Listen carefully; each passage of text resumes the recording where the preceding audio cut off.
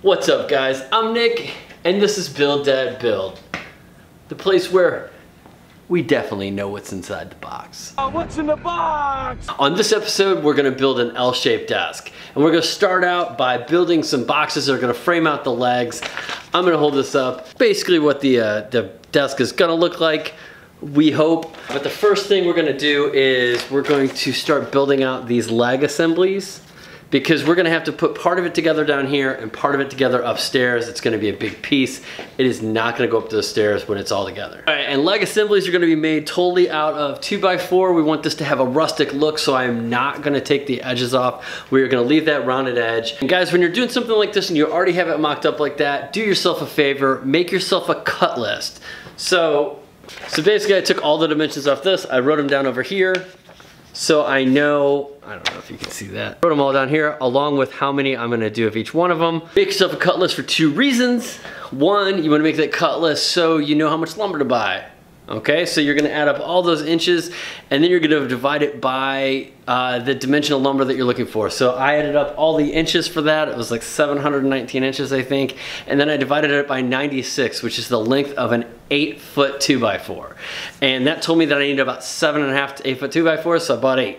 Just in case something goes screwy.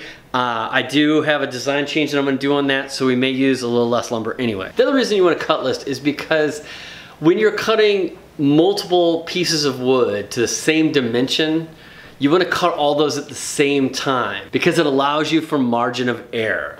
So let's say I have 6 legs that I need to cut and they all need to be 28 inches. So I set up my stop block, and let's say, just for argument's sake, that I mismeasured. That's never happened, ever. And I mismeasured and they're 27.5 inches.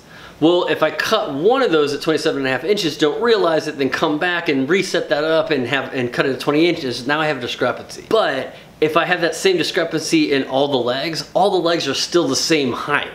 So then all you need to do is figure out if you're willing to accept the fact that your table or desk or whatever is a 1/2 inch shorter than you want it to be, or if you want to do something to give it that 1/2 inch back. Then the other reason you want to cut list is because you want to cut your longest pieces of stock first. That way you don't accidentally cut a board in half or something and need more length than you have and then have to run back to the store, like I'm going to because I forgot to buy glue. All right, with all that being said, let's get started, shall we? Let's get the party started in this joint. Can I say joint? Doggo. Am I gonna get demonetized now?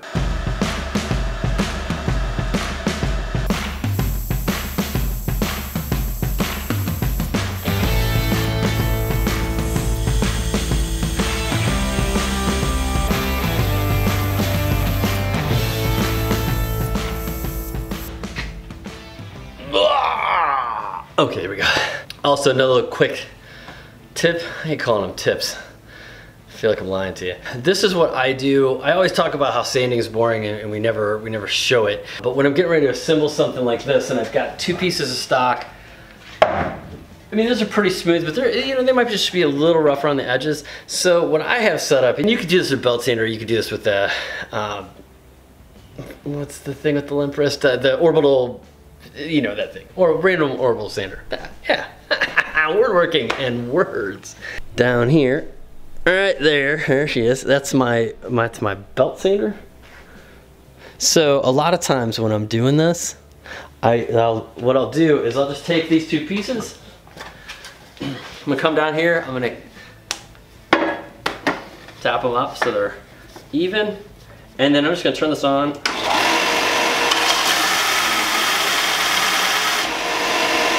Smooth them out.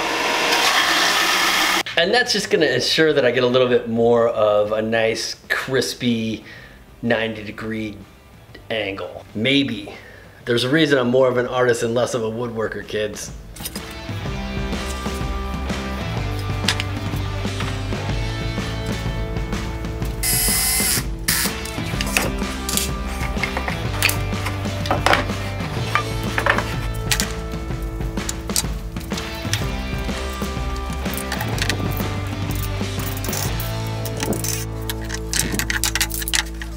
So y'all get the idea, right? If you don't have one of these, a 90-degree clamp, I highly suggest investing in one. Or you can always get these guys as well. These guys are cheaper, but you also need clamps to go with them. All right. So I'm gonna build one more.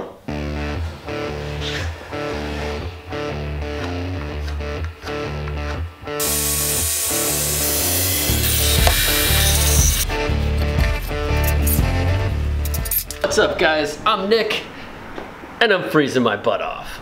We had a big temperature drop here yesterday. It dropped like 20 something degrees. It's cold out. So here's where we are with the legs. I went ahead and put the other one together yesterday. So we've got 3 now. We've got the 2 big ones for the large desk. And then we've also got the small one for the small desk. Now, let me ask you guys a question because I'm kind of an idiot. These 2 legs, it's not as obvious because they're close to square. But in each one of these, like, one of these is a little longer than the other. Like, it's not exactly, it doesn't come to a 90-degree point. And I realize some of that might be like the lumber and whatnot, but when you check these, they're square. But when you look at this one especially, see how different that is? Let me hold this on my head. See how much more is here than there? And like, I mean, it's fine, it'll be in a corner, and I don't think it like really ruins the overall aesthetic, but I did draw a center line down here and figured if I put my center line on this corner and this corner, that this should come to a 90, and it absolutely does not. I realize this is a rectangle and not a square, but somewhere my geometry is, I failed geometry, who am I kidding? But I don't understand why that doesn't work. So if there's a reason or a way that you can get that to go pointy right, let me know in the comments down below. Okay, so today the name of the game is wood filler. Basically, when you're using rough 2x4s, you're never gonna get something that's like finish quality. So I'm gonna go through today and I'm gonna fill the imperfections with this stuff. I love this stuff because it goes on pink, and then when it dries, it turns white, so you know it's dry, so you can go ahead and paint it. I'll link to it down below. It's just, I mean, it's just DAP, whatever. You can pick it up at the big box store. Now, it is cold, and this is gonna be kind of boring to watch me do. So I'm gonna close the garage doors and turn the camera off, and I'm gonna do this off camera. If anything comes up, I'll let you know, but I don't think you want to see me fill a bunch of holes. Right?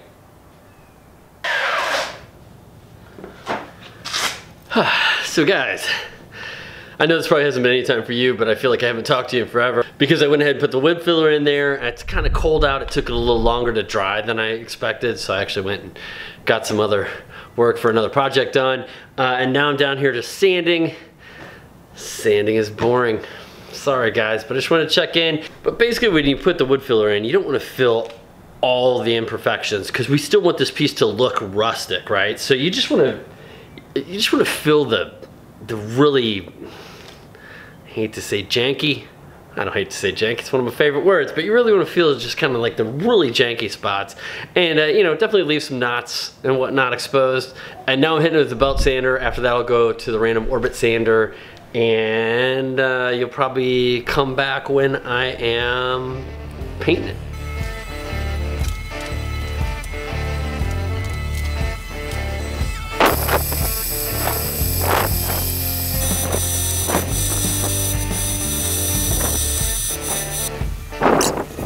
All right, we're upstairs in the flex space. I apologize if you hear my daughter crying in the background. She's sick.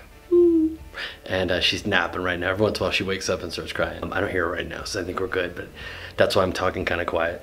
All right, so I've hauled everything up here, and I already screwed the first side in. She was crying. I didn't want to have the video running. But now what I'm doing, and this is what a lot of you guys will run into if you're doing bigger projects. You need an extra pair of hands to hold a board or hold something, but nobody's around, right? So what I've done is I've just taken a 2x4 and I've put it where I needed to hold the board, and then I clamped it so I can make sure it was level, and now I'm gonna go ahead and screw that in.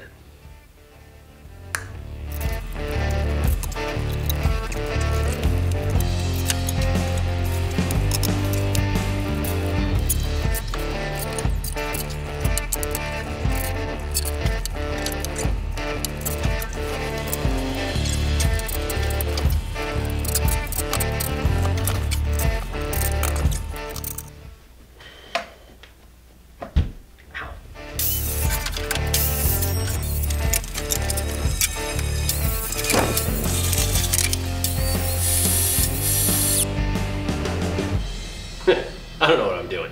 I just laid these out. These are face down. I put the sides that I wanted, the grain and whatnot that I really liked, facing down. I'm going to draw lines on here on where I'm going to put my pocket holes.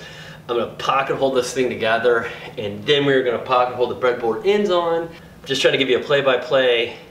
Also, when I cut these, I did not cut them to length. I left them a little long because I want to get them all pocket hold together, and then I'm going to use a straight edge and give me that final dimension.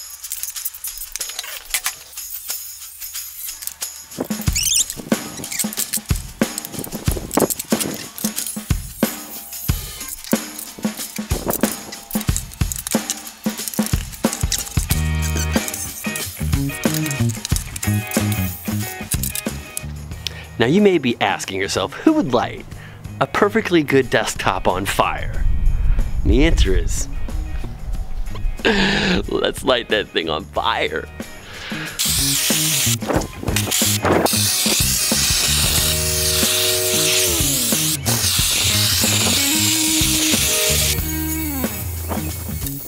What is up, party people? We are back. I had to cut it short the other day. My brush, check this out. I noticed I wasn't removing char very well. Look at that. It's just, all the bristles are gone, man. Ooh, new hotness, new hotness. Look at that. Okay, so we're gonna use this today, but we have an issue. We have a warp. I'm not happy about it. Check this out. Okay, see that? Oh, not cool. Look at that. The other end isn't as bad, but they're both warped a little bit. You can see it kind of raised off the bench there a little bit. So what we're gonna try today is something, and actually I don't care about this, like that's fine. But the fact that it's buckled up like that is gonna make it hard to attach to the apron. So what we're gonna try today is something that I've had limited success with. It works, I know it works, I just can't always get it to work, and I don't know why. If you have something warp or cup, when you heat it up, if you heat the opposite side, it does sometimes fix that for you. All right, new predicament. I now have a recently woken up daughter. So she's gonna hang out here. The kids, I guess, are gonna watch me torch, I don't know. But we're gonna see if we can flatten this out. If not, we're gonna, uh-oh. What? She doesn't wanna be on camera. Anyway, we're gonna see if we can flatten it out, see if that works, and then brush today. And it's gonna be a quick day. It's Sunday and I got the squirts, so, not the squirts, the squirts.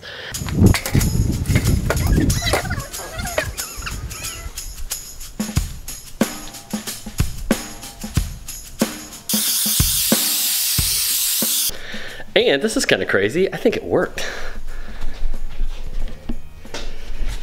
Now, one, this board is twisted, so keep that in mind. But look, there's a little bit of space there, not nearly as much as there was before, and this side's flat.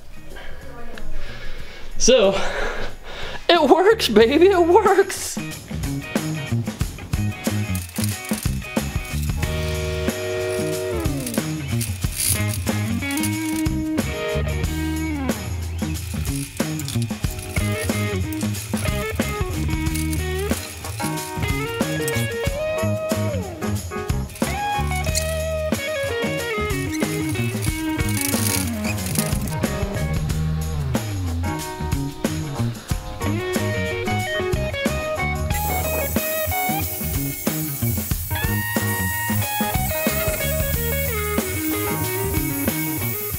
Alright guys, current situation right here.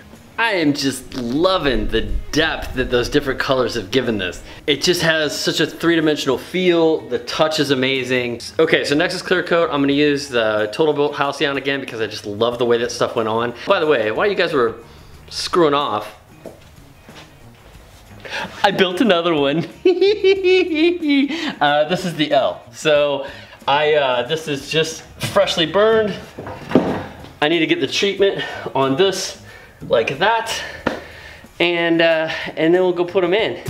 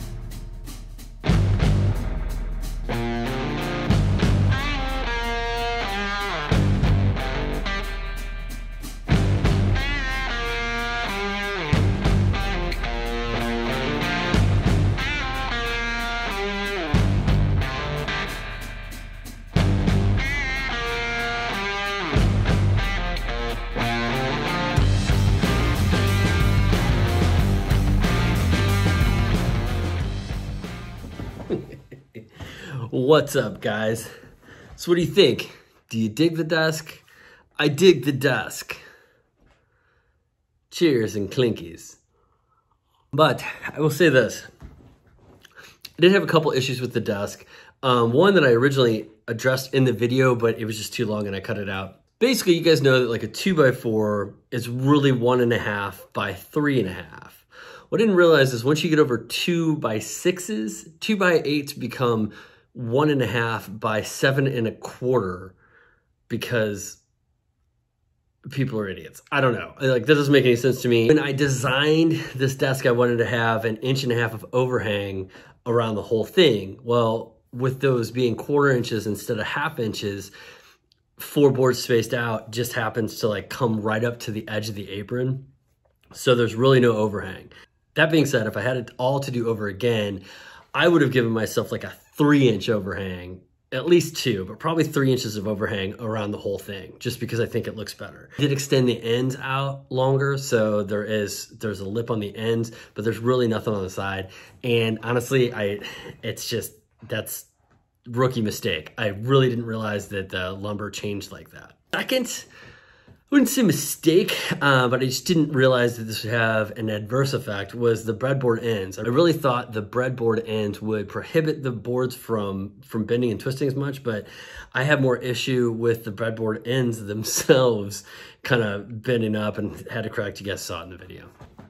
And then the last thing is, this is just an oversight on my part. When I built the leg assemblies, what I really wanted to do is run around the whole outside and the whole inside with just a round over router bit, because you've got kind of a square edge butted up against a rounded edge, and it looks a little messy. And honestly, that was just a complete oversight on my part. I had meant to do it the whole time, and once I got them assembled and brought them up, and I don't know, I forgot or something, or maybe like a kid needed his butt wipes, I don't know, but something got in the way and made me forget. And we got a couple new Patreon supporters this month. We've got Mr. Matthew Morgan, what's up, Matt, and Mr. Joe Vitri. Also, Stephen Mann. You know why I did that. But guys, stop on by the Patreon page or head on over to our Discord. If you like this video, hit that like button. If you haven't yet, hit that subscribe button. That just lets me know that I'm headed in the right direction. If you have any questions, feel free to leave them in the comments down below. I do try to get to every question. Sometimes I don't answer till the next day. If it's a weekend, sometimes I don't answer till Monday, but I do try to get to all of them. Other than that, I don't want to keep you guys. I got some work to do. You know what kind of work I got to do. So until next time, thanks for playing. I gotta get to work. And by I gotta get to work, I need you to get out of my office. Bye-bye now. Computer, turn on whiskey lights.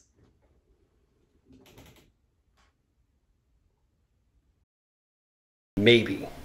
There's a reason I work with the Torch Kids, and it's because I'm awesome.